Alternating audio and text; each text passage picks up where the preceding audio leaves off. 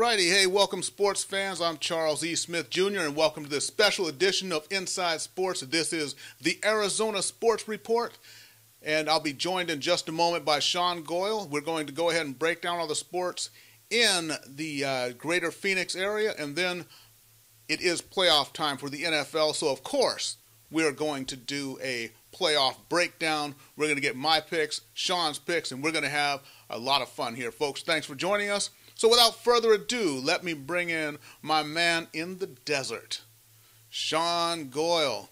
Homeboy, what's happening out there in AZ? Not much, excited about getting the show started again. We had a little stumble there during the holiday season. Good to be back on, and excited to be talking about these Arizona sports. How you doing out there? Hey, life is good. Actually, it wasn't a stumble. It was just, things come up during Christmas and New Year's and trying to get presents and parties, and then there's always pies and cakes and goodies and things. Before you know it, the month of December just kind of races by you, homeboy. It's just kind of a blur from Thanksgiving all the way until January 2nd. I can only remember maybe 2 or 3 days right offhand. Yeah, that's true, man, and especially with all the holiday food. I was in a food coma for most of it, so. I know you were, man. All right, so let's get right down to it. This is, of course, the Arizona Sports Report, as we said, so let's break down all the goings-on in Arizona. First of all, the end of football season meant the end of the season for your beloved Arizona Cardinals out there. Larry Fitzgerald and the boys, they did, performed admirably down the stretch. That 6-game losing streak in the middle of the season really kind of killed them. But what do you see out there for the Cardinals, and is there hope for the coming seasons? Well, yeah, definitely. They hosted the Seattle Seahawks and had a great overtime win, 23-20. It was in standard 2011 Cardinals season fashion, as it was, again, the Larry Fitzgerald show. He had 9 passes, 149 yards, and actually had 2 great catches in the overtime drive, which set up Jay Feely for a 28-yard field goal to win the game. This was actually his 32nd 100-yard game and his 6th of the season.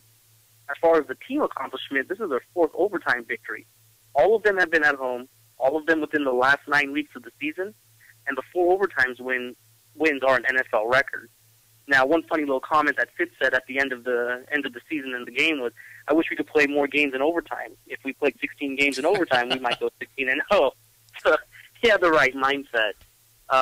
It was a little tough for the season as it started. Like you said, they started 1-6, but luckily they were able to clean up and finish 8-8 as they finished the season 7-2. Here's one good thing that they're boosting themselves into next season is Whisenhunt went ahead and said they're 1-0 in 2012, winning that opening game. So there you go.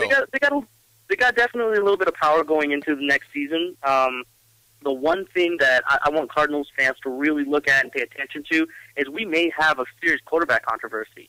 Kevin Cobb is the guy who we signed up for during the off season. He's a big contract player, but he missed 7 games for us. 4 of them from turf toe, 3 of them because of a concussion. And we had John Skelton come in and step in, and he finished 5-2 as a starter. 6-2 if you count the San Francisco game where Kevin Cobb got knocked out. So that's a little great controversy that we're going to have coming into next season. Yeah, there you go. And, well, you think about it in that sense, a quarterback controversy is a little bit of a good thing to have in this case as far as in the situation of the Cardinals, because there was, of course, all of the anxiety going on as to what was going to happen when Kurt Warner left. And, it's a little bit tough, but it looks like they've gotten the ship righted. Like we talk about, they were putting in new systems on offense and in defense. So all things told, I think they did okay this year. Yeah, definitely. I mean, you have to remember last year they also finished 8-8, but this year's 8-8 I feel is a little bit more successful and progressive as far as the staff that we have on the team now. Speaking of, Patrick Peterson was a great pickup for the team. Obviously, he's going to his first Pro Bowl as a rookie. And finishing 8-8, it's not great, but it got us to get the Cardinals having the 13th pick in the draft. Hopefully they can pick up some left guards and left tackles to give Kevin Cobb a little bit more security so he's not so skittish in the pocket anymore. There you go. All right, so let's go ahead and move on. As we know, it'll be just a moment here while we change panels. Mm-hmm. Yeah, okay, so basketball season finally started. Phoenix Suns coming back from from the depths. Maybe the Amari Stoudemire days are gone. What's happening there with the Phoenix Suns? Well, the Phoenix Suns hosted the Golden State Warriors on Monday. They had a great win though at 102-91. It was a good team victory and a strong finish by Steve Nash and the Phoenix Suns. As Steve Nash scored 13 of his 21 points in the fourth quarter, and rookie Markieff Morris also added 16 points. Now, as far as the team effort offensively, they did great because Jared Dudley had 15 points on his own, and Channing Frye and Shannon Brown also added 10 points apiece. The only problem here right now is, again, they started the season slow. We're about 6 games in, but they're picking up the pace. They're second to last in the Pacific Division with a 2-3 record right now. Here's one thing that kind of caught my ear was Nash said after the game, it's going to be tough. I haven't played in a long, long time, and it's only been 2 weeks of camp, with only 2 weeks of camp. Today would normally have been a preseason game number 7, so it's going to take time. And he was talking and referring to him getting into shape and in control of the team. But with a 66-game season, we don't have time for him to get into shape. We need to gain as many games now as they always do post All-Star week. So they really need to step it up right now, and it's not looking too good with the Mavs coming up next.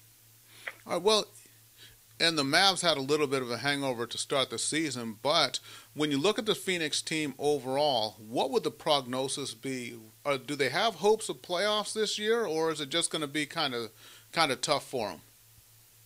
Well, again, because there was no off season, a lot of teams are trying to find their own right now. I mean, granted, the Heat are 6-1, and they're already meshing pretty well. But even the Lakers started slow, and like you said, the Mavs started slow. But the Mavs are now coming off of their slow start, but they got a great win over Oklahoma City, who was unbeaten. I mean, they beat them 100-87, and Nowitzki had 10 for 16 for 26 points. So it's not like the Suns don't have an opportunity to go into the playoffs. It's just they need to find out who they really are, and I think most teams are doing that right now. The only way to really judge which teams may have a chance in the playoffs, I'd have to give at least the NBA about another 10 or 12 games to make a judgment that might be somewhat correct. All right, perfect. And let's go ahead and go from the hardwood to the ice. The Phoenix Coyotes. Talk to me. How are the Phoenix Coyotes doing out there? Well, the Yotes had to go and visit the St. Louis Blues, and they got pummeled with a loss of 4-1. It was harsh because Phoenix started off bad as St. Louis scored 2 goals with 4 minutes left in the first period. Radim Vrbata gave Phoenix a chance by scoring on a power play, but the rest of the game, the Coyotes were shut down as 2 additional goals were made, one in the second period and one in the third by the Blues. Now they're having a rough time right now because now they're second to last in the Pacific Division with 42 points and 40 games played. Now it's a tight race in that division. And they're a long way away from last place with the Ducks being 13 points back. But again, we basically have to look at this division now with half the season already over. It's going to be hard for the Ducks to try and even compete in this division. We have to see this team as in last place right now in the division. And losing 5 of the last 6, 2 of those versus the Blues, they're really going to have to start picking it up to make some contention when the playoff time comes around. Exactly. Well, we'll see. I'm going to get a chance to see the Coyotes out here. They're going to be playing the L.A. Kings here not too long. Yeah, definitely. They are going to be facing the Kings Thursday. It'll be the 4th matchup of the year. They may be able to gain something on the Kings because the Kings are a low-scoring team, but they're a team that's gathering points. Even though they've only had 14 goals in the last 7 games, they're at number 1 in the division right now. The one thing that the Coyotes can look at to try and where they can really work at the Kings is if they have power play trouble, because the Kings have only scored 3 times in 53 tries in power play this season. So that's one thing where if the Coyotes have issues with the penalties, they would still be able to hopefully hold the Kings back from scoring during those times. Exactly, and that's one thing I said about the Kings, who are a chief division rival, of course, was they got the new coach, Daryl Sutter, and despite the record they have under Daryl Sutter, they've yet to lose in regulation, but it reaches a point where there's a tremendous pressure put on a goaltender when your team is only putting up 2 goals a game. And that may come back to bite the Kings in the rear end at some point. But Sutter has a history of making do with very low-scoring teams. You know, his pinnacle, of course, being the 2004, getting the team to within 1 game of the Stanley Cup championship there against the Tampa Bay Lightning. Right, and, you know, the other thing is that the Kings might have some difficulty scoring in this game, especially because Mike Smith is 1.62 in goals against average in 8 starts versus the Kings. And that's his lowest against any opponent that he faces. But then again, on the other hand, you got Jonathan Quick. He's 1.37 on goals against goals GAA. So it's going to be back and forth between the 2 teams, and it's going to be a pretty good matchup. So I hope you enjoy that game. Yeah, well, I think to be honest, I think it's going to be a true hockey fans matchup here. It's like watching a pitching duel in baseball. You don't draw in casual fans with pitching duels, and you don't draw in casual fans to hockey games when it's going to be 2-1 or 1-0. So it's going to be one of those games for someone who really appreciates the game of hockey. But all you hockey purists out there, do not have your friends come and watch this game, because they're going to wonder why anybody bothers when there's only going to be 2 or 3 goals scored in the entire game between the 2 teams. Yeah, it's definitely not a party kind of game that you want to have on. It's more for an enthusiast, but it's going to be a really good game, and it's really going to show 2 strong teams in the Pacific Division and 2 strong teams who may be competing for the Pacific Division title. Exactly. So looking forward to that matchup. That'll be this Thursday at Staples Center, and I may or may not be there. I'm kind of on the fence about it. I have some other things going on, but you know what? That is it for the Arizona Sports Report, and it'll be just a moment. Here we're going to transition into our next segment here. Just a moment.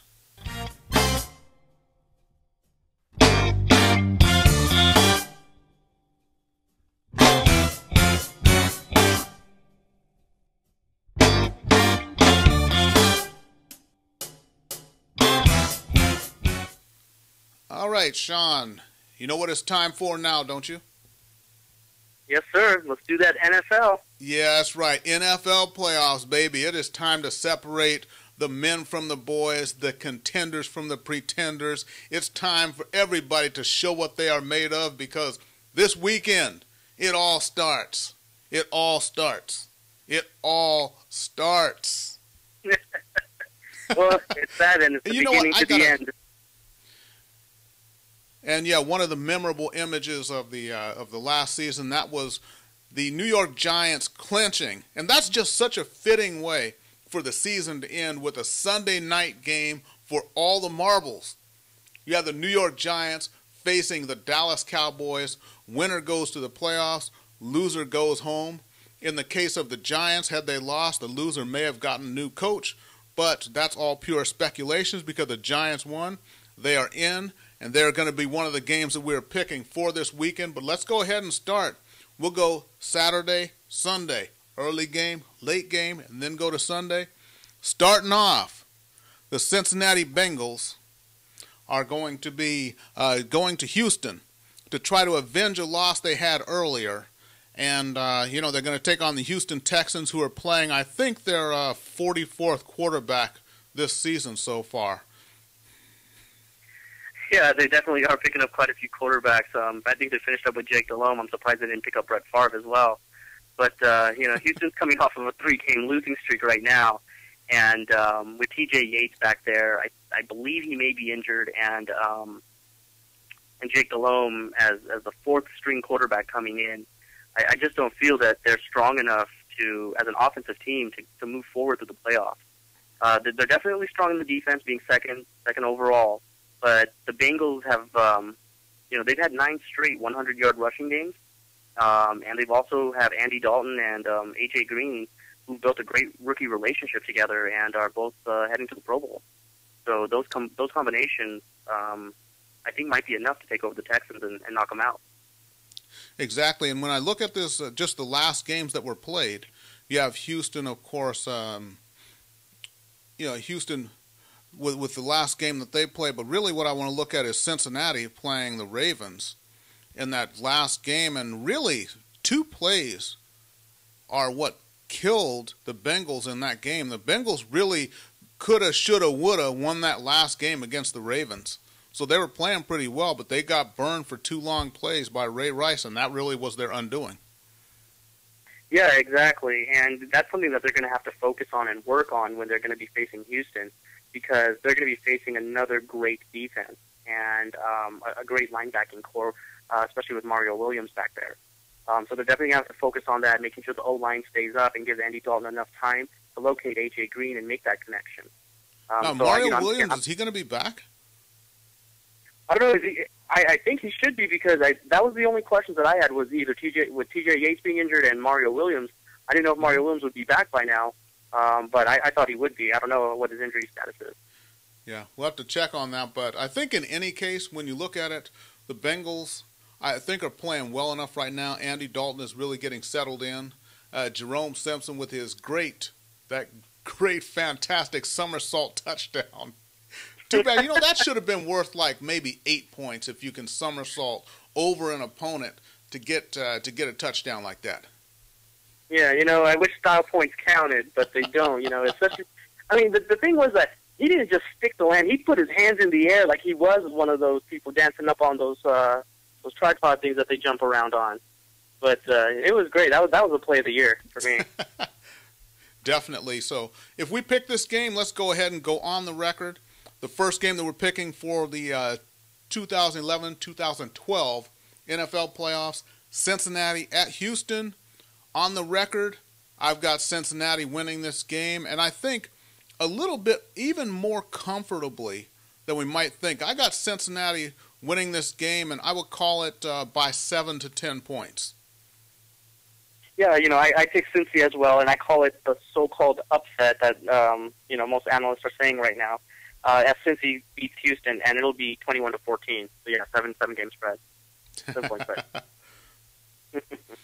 Okay, well, let's go ahead and get to the next game, which will be the volatile team against the just 2 years removed Super Bowl champs, and that is the Detroit Lions going into New Orleans to take on the New Orleans Saints, who have really got it cranked up a notch lately. Yeah, this is going to be one of the best games we're going to see in the postseason. Drew Brees breaking Dan Marino's record, Darren Sproles having the overall scrimmage yards for an individual for the Saints. It was great. He broke that record. These two teams match up really well. Offensively, they're 4-1. They're fourth place and first place in offense. They're evenly matched up on defense at 23 and 24. The only thing, though, in the difference in this game, which we're really going to see a big difference, is the Saints' running game. With Pierre Thomas and Darren Sproles and those out routes that Drew Brees passes to Darren Sproles for those 10 to 12 yards, that's going to win the game for them for 31 to 21. All right, so you like a 10-point spread in that game? Yeah, it's good. The Lions are going to put up a pretty good fight for the first 3 quarters, but I feel the Saints are going to overpower them and get a touchdown and a field goal in that last 4th quarter. Right. It's going to be one of those games where the intangibles come into play. And just like that last game of the season when you had the Lions, playing against the Packers, that was an exciting game. That's one that a non-football fan would really enjoy. A lot of scoring, teams marching up and down the field. But even there, they come up a little bit short. And I think that's going to be the case here with the Saints. What you're going to see is this classic case of a team that's on their way there versus a team that is already there. And that's going to be the difference in this game. And like you said, I got the Saints by 10 points also. I would say, it's going to be a high-scoring game. I'd say in the neighborhood of, say, 35 to 24 or so. I got it right around there. Yeah, and that's definitely reasonable. And you know what? You hit it right on the nail when you said that the Saints obviously, the Lions are obviously a young team. They had a lot of issues with Sue and younger players this year. But one thing that really stood out with me with Drew Brees was I was watching the sound effects by NFL Network. And what they had created was Drew Brees was talking to Jimmy Graham, and obviously he's a tight end rookie. And he said to him, you're an exciting kind of player, right? Jimmy Graham says, yeah, I am. He says, you're going to love the playoffs then. It's a different animal. And that right there shows, that right there shows that Drew Brees takes control of this team and those rookie players and tries to set their mindset to a level where it'll match his and they can move forward to a Super Bowl. So I definitely think they're going to win it by a 10-point spread. Yeah, very good. I think so too. And as we were talking in our pre-game, pre-production, and I said one thing is I think the Saints, and this is since day one when they met the Packers, I think they've been building, and you look at this team, the way that they're playing, I think they've been on a mission, and that is you have to know if you want a championship, the road goes through a certain place at certain times. The road to the championship goes to Green Bay, goes through Green Bay. If you can't beat them, you're not going to get there, and I think the Saints are gearing up for that. Now, they can't overlook this game against the Lions, obviously, and we don't want to get too far ahead, but I think if they wind up playing the Saints again, the Packers again, that's going to be an epic, epic playoff matchup if it happens. But there are a few teams that have something to say about it. Well, it will be a great matchup, especially because the opening game of the year was the Packers and Saints. Two teams that were very similar. One just outplayed the other. Now it's time for the Saints to hopefully get some retribution if they do meet up in the conference championship game. Hopefully they can overcome it, and we'll see who goes to the Super Bowl.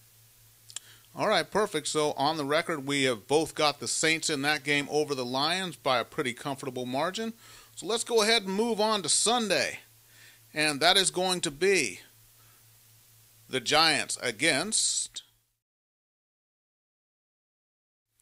Yes, sir. So the Falcons.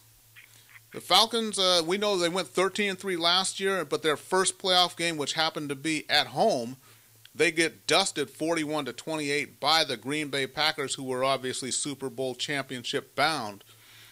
I think this is going to be a tough game, though, and the pressure may start to mount on Matty Ice. Like I've always said, I have seen the ice melt in pressure situations. It's not going to get any easier against the Giants, who look to be peaking at the right time here, homeboy. Yeah, and the offenses are pretty evenly matched here. And you're right, when the pressure's on and the heat's on, the ice melts. And if you look at his previous runs, any away games that he's had, any potential away games to get him into the playoffs that they needed to win, they lost those games. And Matty Ice really needs to step up in this game if he's going to make some big differences, because since the offenses are matched up so evenly, they need to put some space between themselves and the Giants if they want to win this game.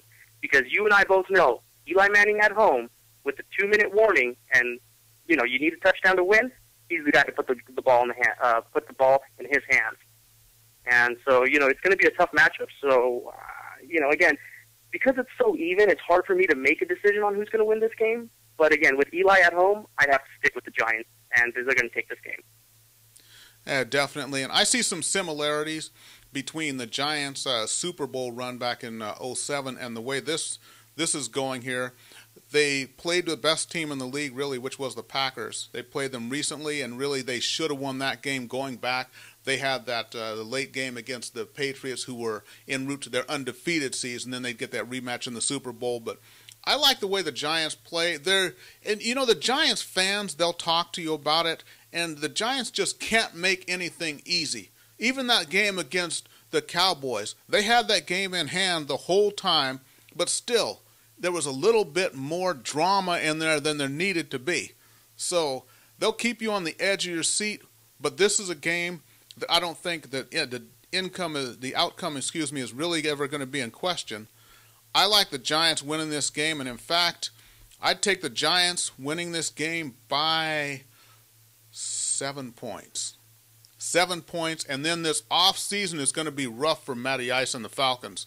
It's going to be rough. So is it Matty Ice? Is it Michael Turner? Is it the coach? What's happening with the Falcons? I think those are going to be the questions they're going to have to face, especially in that Atlanta area, because he already put up the big season last year, went 13-3, lost in the first round of the playoffs. This year, potentially another first-round loss. At what point, do they start to label you a choker? It could happen. Yeah, definitely. I wouldn't say that they would label him any kind of a choker if he chokes on this round. Look at how long Dallas has held on to Tony Romo. So, I don't think they're going to give up on him just yet, especially since the kid's very first pass in the NFL was a touchdown. He's a good kid, and he's a good player, and he's got his head on straight. Just needs to work on some of the pressure situations. But, again, the Giants are at home. Atlanta's used to the Dome, and it's going to be cold. So Eli's, and, you know, as like you say, you know, it's another chapter in the book of Eli. So that's right. he's just gonna have to write this one out, and I think he'll win the game. And now, as far as them winning by 7, I actually think the weather is going to be such a big factor in this game for Matty Ice that the Giants should win by 14. So I think it might be 21-7. All right. We shall see. And plus, the other good thing for the Giants is that finally, they're going to have both Brandon Jacobs and Ahmad Bradshaw in the game healthy at the same time, because their running attack really has been rather atrocious. But when they have those two guys healthy at the same time, which has only happened maybe 3 or 4 times this season, they do pretty well, like they did against the Cowboys. Right, and definitely that 1-2 punch really helps out, takes a little pressure off of Eli, and helps him to be able to set his feet and make some of those big passes that he needs to complete to Victor Cruz. So that'd be really good to get those two guys back from. All right, so according to both myself and Mr. Sean Goyle, here at Inside Sports, we have got Tom Coughlin getting another Gatorade bath at the end of this game on Sunday against the Atlanta Falcons. Which brings us to our final game of the day. And as many of you may have noticed, I'm wearing my vintage Steelers Jack Lambert bicentennial year jersey when they beat the Cowboys in the Super Bowl. That was their second of their 6 Super Bowl rings. They look to be on a march again this year. Rashard Mendenhall, though, top running back for them, goes down with a torn ACL in the last game of the season. So it's going to really be up to Isaac Redman and Johnson to get it done there. They are going into the Mile High era of Denver. Mr. Goyle, talk to me. How do you see this game? Well, this is going to be the other AFC upset of the weekend. Now, I know you tell me not to do crap radio show, but, brother, sometimes I got to. And in this game, Pittsburgh's going to lose to Denver, man. So, wait a minute. I need to hear you say that again. Sean, who's going to win between Pittsburgh and Denver in the 2012 playoff game at Mile High Stadium? Is Pittsburgh going to win, or is Denver going to win? Sorry, I was a little bit quiet there. I was doing Tebow time. Okay. That's who's going to win. Sorry, I don't have my camera on me, Had to do my Tebow pose. But, I'll explain myself, My craziness doesn't have some kind of decent logic behind it, though. Because you got to remember, like you said, Mendenhall's out, torn ACL, big running back for them. He's a big weapon for them, helps take pressure off of Ben, helps with the O-line, give them confidence in protecting Ben. But with him out, and now Ben at 70%, I mean, we all saw the game. Twisted his ankle. I mean, he was terrible. In the 3 games that he played with his twisted ankle and his high ankle sprain, 2 of those games, he had a 52 quarterback rating and a 78 quarterback rating. That's not going to win you a Super Bowl. Now, I know Trent Dilfer and all that did it, but again, Ben Roethlisberger's a different animal. And, the best running team in the league, Denver, is coming into the number 8 rush defense. So Pittsburgh really has some things against them right now. Okay, well, I'll tell you what. I do not agree with your pick, but I will agree that T-bowing is not a crime. That's all I'll say about that. But we look at the quarterback ratings. You're someone who's thinking that the Denver Broncos are going to take down the mighty Pittsburgh Steelers, and you're talking about quarterback ratings? Seriously? Okay. Tebow's quarterback ratings are absolutely atrocious. Atrocious, my brother. You are right. His numbers are atrocious. But the only numbers that seems to matter for Denver are the last 5 minutes of the fourth quarter. As long as he's putting up a 150 quarterback rating, that's all that matters. And in this game, especially with the injuries that Pittsburgh has right now, as long as Denver keeps it close, like they have been, as long as they keep it close and give Tebow a chance, this game will end 17-14 on a field goal in Mile High. Okay, all right. So we've got you've got the Denver Broncos putting up 17 points against the Steelers defense when they only put up 14 points against Buffalo. They put up 3 points against Kansas City. Now in the playoffs, they're going to put up 17 points against Pittsburgh. And mind you, Denver has lost 3 games in a row. And that last loss against Kansas City was at home, 7-3. I understand it. But there's one thing that Tebow does, and he builds excitement. And you know, the other thing he's got on his side? Jesus Cristo. That guy's hopefully going to help him out in winning this game because he seems to talk to him a lot. So again, I know it's a crazy pick.